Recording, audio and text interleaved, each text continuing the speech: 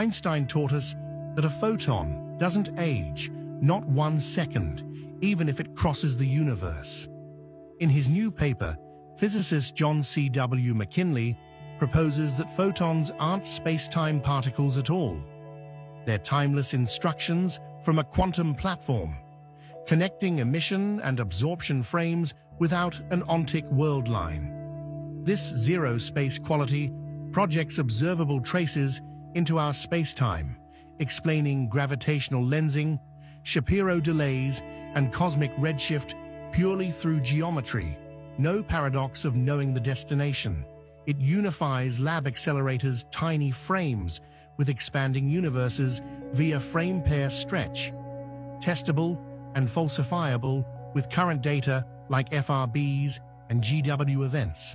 Leave a question in the comments, and John C.W. McKinley will answer.